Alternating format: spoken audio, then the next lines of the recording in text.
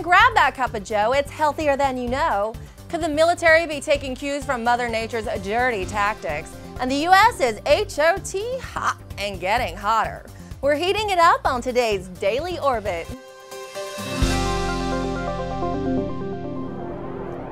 Hello and welcome to the Daily Orbit. I'm Emerald Robinson. So apparently, drinking coffee all day helps reduce the risk of type 2 diabetes. Okay, well, maybe not all day.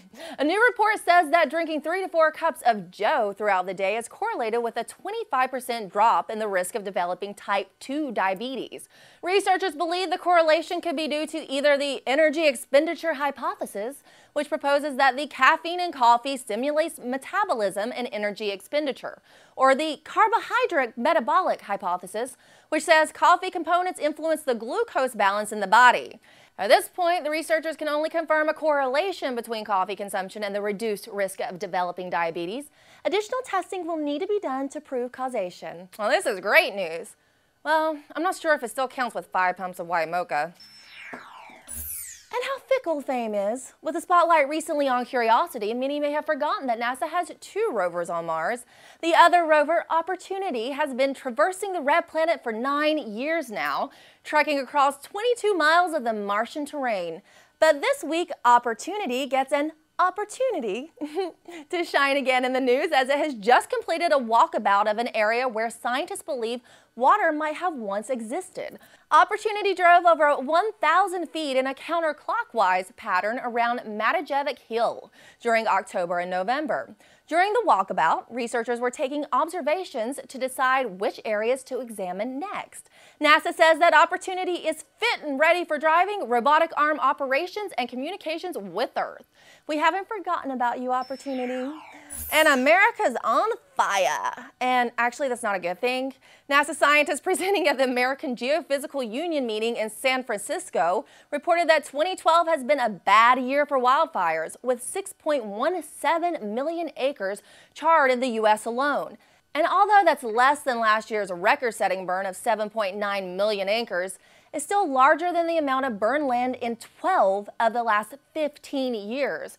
According to the climate models and greenhouse gas projections, the climate in the U.S. is only going to become drier over the next 40 years, leading to more destructive and frequent wildfire outbreaks. 2012 is being referred to as a high fire year, and according to current climate models, we should expect 1 high fire year per decade. But these new models presented by NASA say our nation could see as many as 2 to 4 of these years per decade. I fell into a burning ring of fire. Okay, I shouldn't joke. It's really not funny. Sorry. Okay, guys, here's an app that might help you with the ladies, since you seem to never be able to identify our moods. A new app in development, nope, it's not in the App Store yet, will gauge a person's mood via speech pattern.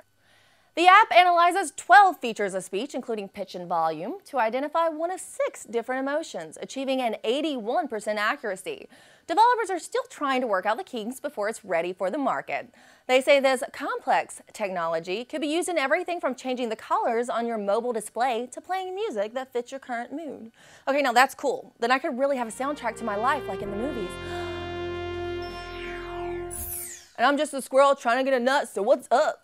Okay, guess I'm just in a singing mood today. Researchers at the University of Rochester are developing a deceptive robot inspired by squirrels. Squirrels are notorious for using methods of deception in the wild to throw off would-be acorn thieves. Taking their cues from these cunning critters, researchers developed robots with the ability to deceive each other. In their test, the deceiving robot lured the predator robot away from protected resources to false locations. Researchers say this same technology could be used by robots guarding ammunition and supplies on the battlefield to deceive the enemy until reinforcements arrive. Researchers admit that robots deceiving humans raises ethical questions, especially once the technology leaks outside the military domain. But hey, all is fair in love and war, right? Well, that's all for today's Daily Orbit. We'll see you right back here tomorrow.